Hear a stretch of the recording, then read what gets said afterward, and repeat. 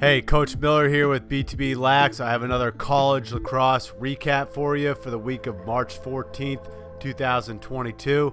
Today's the 17th. We got some games coming up. We had a couple games going on midweek this week, so we'll go over all that. So let's dive into it right now.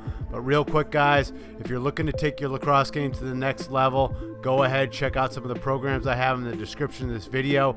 Also, if you like this video, go ahead and like it, and then make sure you subscribe to this channel so you can keep on getting more of my videos. All right, so let's dive into this week's weekly recap. All right, so last week, the storylines. Ivy League is cruising. They have a ton of teams in the top 20, which I'll go over in just a sec. But Princeton, they took down Rutgers 16-11. Harvard pounded Michigan 14-9. And Brown took down Stony Brook 10-7. Notre Dame loses 3 straight as they dropped Ohio State 14-11. Jack Myers had another big day. Another Gonzaga alum playing high-level college lacrosse. Let's take a look at my predictions from last week. I thought Stony Brook was getting too many goals at 3.5. The hook played well in this one because with Brown's 10-7 win, I was able to get that one. Nova, they covered. Ohio State covered. Rutgers did not. They got pounded by Princeton. Bucknell did not either because they played BU. I watched a lot of that game. BU controlled the majority of that game. It got close a little bit, but for the most part, BU had a handle on that game. I thought that Georgetown would win a close game at Richmond. I couldn't see the line because I'm in Virginia. Georgetown won by 5. They were pretty much in control the entire game, so I gave myself a check, but in reality, it probably should be an X because it really wasn't that close of a game. Notre Dame loses 3 in a row. That is correct. Let's take a look at the ACC. UNC fell to Virginia about a week ago tonight, 15-11. I'll show you a couple highlights of those right now. The vision of Connor Schellenberger on full display. When you play with a Chris Gray or you play with the Connor Schellenberger, you know every single time you're on the offensive zone, you have an opportunity to get loose and get the rock in such small windows. Cormier on the wing, a quick pass to Connor Schellenberger. All right, here we got Harrison Schertzinger. He's got a twin brother on the team as well. They're from Cincinnati, Ohio. He had 2 ACL injuries earlier in his career, but he battled back for a hard righty dodge with a nice goal there.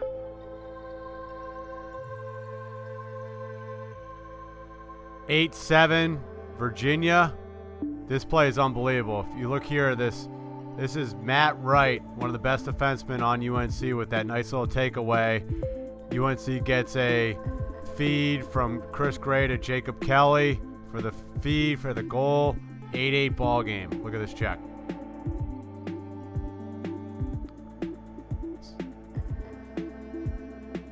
So here we have a UNC man up. 44 right there is a Gonzaga alum, PJ Zisner. Here's just a great, if you look at UNC's man up, you have Chris Gray there, and sometimes he'll shoot this, other times he'll feed this, so he makes it really hard for the defense to play. They get a goal. 10-9 UNC, and this is when Virginia goes on their run. Here we have Matt Moore, one of the hardest guys to defend, dodging in college lacrosse. Just has that great little move there. Gets top side to his left hand, and then nice little fake shot there, and then pings it. All squared here. Then we have Schellenberger.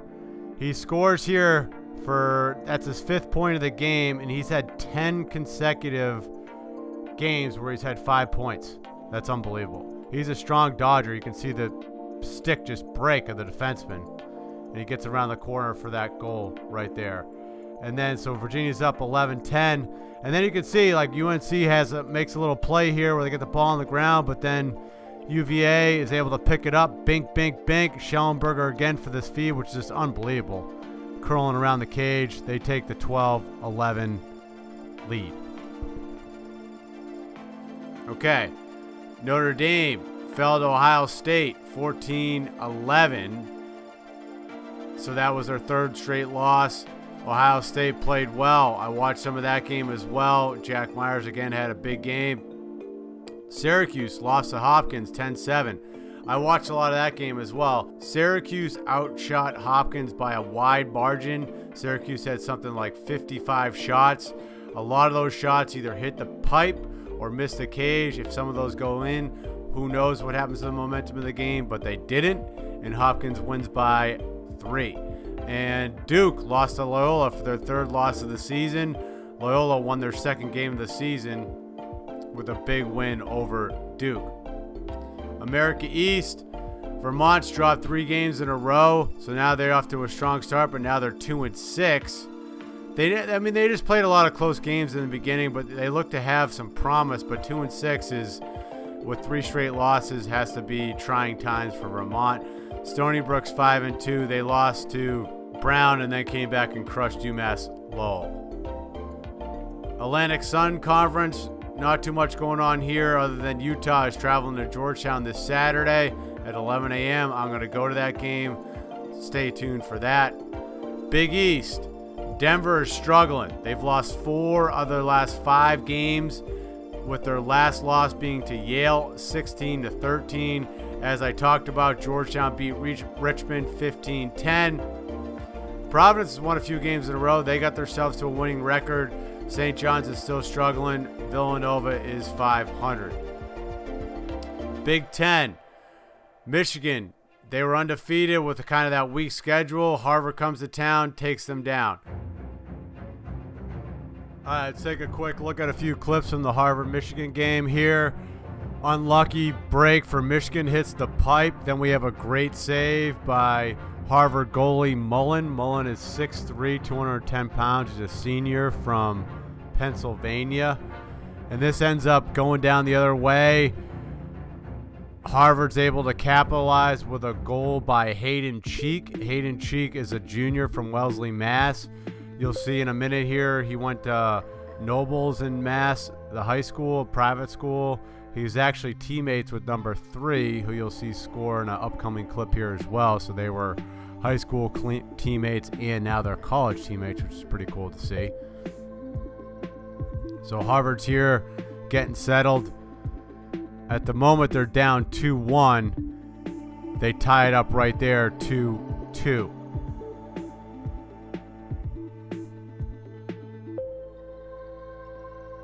All right, here, Harvard's man up.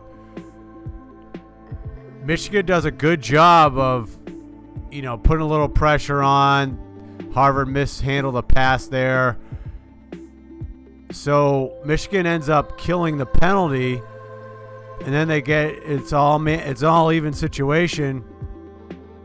Harvard's getting their guys in, but there's a miscommunication here, and Harvard's able to get a quick goal because 27 is left wide open there for the goal. Harvard takes a 3-2 lead. From there, Harvard continues to score. They end up going up 4-2. And then here you'll see Nick Loring, who was that high school teammate with Hayden Cheek, gets a nice goal. They go up 5-2.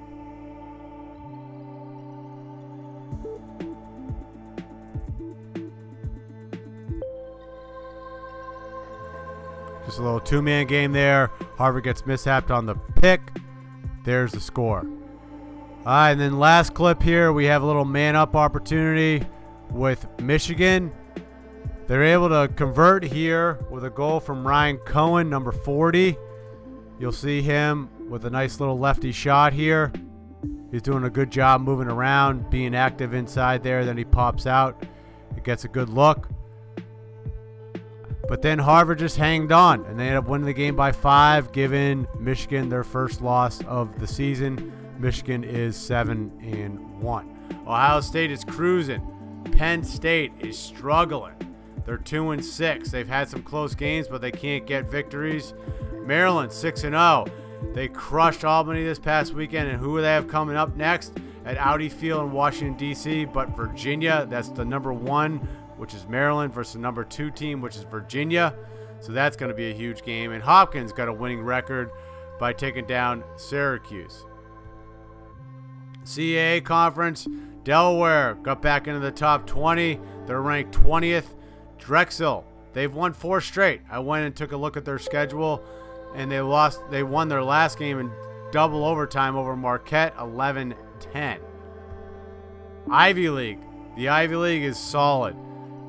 Every team is either 1 loss or 0 losses, and they're all cruising. But this week gets interesting because they all start playing each other, so that means teams are going to be knocking each other off. Cornell, Princeton, and Penn are all in the top 10. And then you add to that Yale, Brown, and Harvard, who are also in the top 20. So 6 teams in the top 20. And this week we got a lot of showdowns. Cornell versus Yale, Harvard versus Brown, Princeton versus Penn. So we'll see what happens with all those games. Should be fun to watch. The MAC, I just took a look at St. Bonaventure again just because they were 5-2. The rest of the teams are not doing very well. And the Bonnies website said that they played Cleveland State 2 games in a row. They played them on March 11th, won 12-5, and then they played them again 2 days later on the 13th and won 11-10. Interesting. I wonder if that was always scheduled. NEC Conference, not much happening here. St. Joe's is 5-2. I don't have much else to say. Patriot League. All right, Bucknell. They lost to BU. BU's the only undefeated team left in the Patriot League. They took down Bucknell 12-7. They have 2 games coming up. Holy Cross, who hasn't won a game, and then they play Harvard. Loyola had a big win over Duke, so it shows you they got some talent for sure, but they still stand at 2-4. Navy plays Hopkins on Friday night. That's always a barn burner, so we'll see what happens there. And Army's playing good lacrosse. They're 6-1.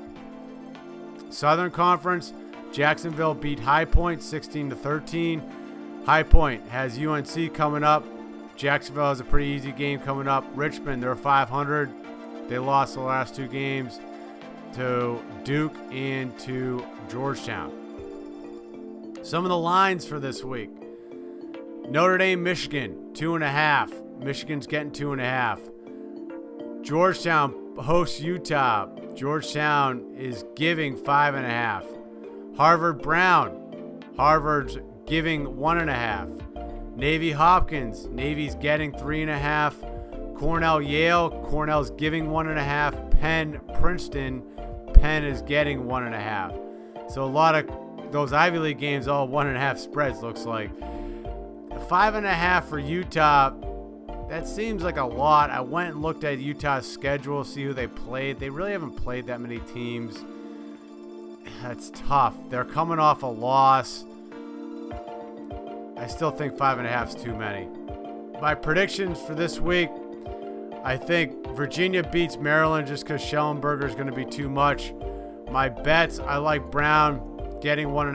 I like all dogs again this week getting their points. Yale getting 1.5, Penn getting 1.5, Utah getting 5.5, and Drexel getting 3.5. My pick of the week, Brown getting 1.5 over Harvard. I think Brown's going to go to Harvard and win.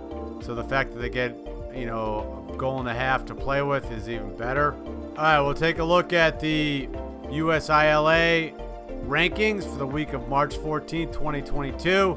As I said, the Ivy League's been crushing it. There's going to be a lot of movement this week, though, because those Ivy League teams are playing each other. Maryland's playing Virginia. So a lot of stuff is going to happen this week with teams playing. And Notre Dame, I don't understand why they're still ranked. They're 1-3. They still get all this love from the ranking people. I don't get it. All right, we'll take a quick look at the NESCAC rankings. Tufts is 3-0. Amherst 1-1, Bates 0-4, Bowdoin is 4-0, Wesleyan is 4-0. So NESCAC's starting to get some games under their belt, and we're going to see, you'll see in just a minute that Wesleyan's been making their way up the rankings as well. So, yep, Wesleyan bumped up 5 spots. Last week they were 14th. This week they are 9th in the top 10. Tufts still stays at 3. The 1 and 2 swapped. Salisbury took over the top seed at number 1. RIT's 2. Tufts is still 3. The other team from the NESCAC, Williams, they're at 14. So, and they dropped this past week, and they dropped down 5 spots. All right, let's take a look at some clips from the Tufts Amherst game. I played at Tufts back in the day. Coach Casey D'Onofrio is the head coach. I played with him. really good friend of mine. This is from the Tufts Lacrosse YouTube channel, what Drew Innes runs, and they have a great footage of all the different looks. 33 right there, who just had that lefty rip. Kurt Brune from Gonzaga. Another Gonzaga Eagle alum playing high-level college lacrosse. 28, Jack Boyden. He was a NESCAC Player of the Week. Had a huge day. Number 7, Charlie Tags. His last name is Tagliaferri. He's from San Ramon Valley, California, and he had a big day.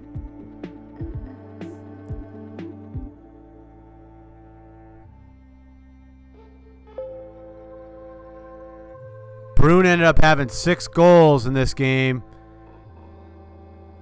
so he came up big for a big early showdown between two NESCAC perennially good teams. Tufts ended up winning 18-14, and you can just see some good footage here of some awesome camera work by Drew and his team. We haven't had one of those games in a while, okay? So again, I thought the resilience that we showed, do we have things to improve on? Absolutely. Okay, no question we have things to improve on. All right, but the resilience, nobody getting scared, nobody with their tail between their legs, right? We're staying in the 10-man, we attack, right? That's what we do, right? We don't go into defensive mode, we attack everything that we do, all right? So to play with that confidence, all right, having guys step up in big moments, all right, that's gonna serve us well moving forward, all right? And again, what you saw there is what we're gonna see from every team that we play for. You're gonna see every team's best effort. You're gonna see every team's best effort. So that's why it's us versus us, all right? So that we're not doing this, right? Keep doing what we do, keep attacking, keep understanding that we're gonna see every team's best effort. All right, that's gonna make us better, right? That's gonna iron sharpens iron right there. All right, so there you have it, the weekly recap. We got a lot of good games coming up this weekend, highlighted by Maryland, Virginia. We'll see what happens with that. But if you, like I said, if you like this video, go ahead and like it. Make sure you subscribe to this channel. Coach Miller, talk soon.